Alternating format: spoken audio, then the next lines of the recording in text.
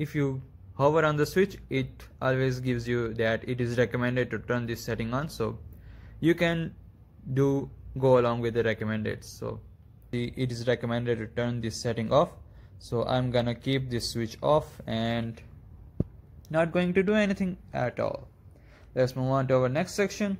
These are the startup apps that always start whenever you reboot your system, so always turn off all of these apps. Here we go.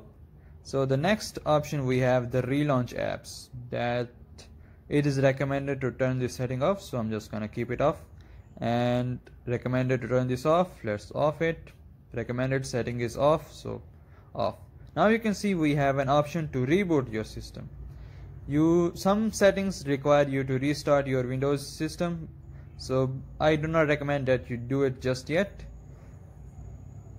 You can see it is recommended to turn these settings off, so I'm just gonna keep these visual settings off. If you have a very low-end PC, so you can turn on those settings. I will completely follow the recommended stuff, because that's the best way to do if you do not know what you are doing or messing with.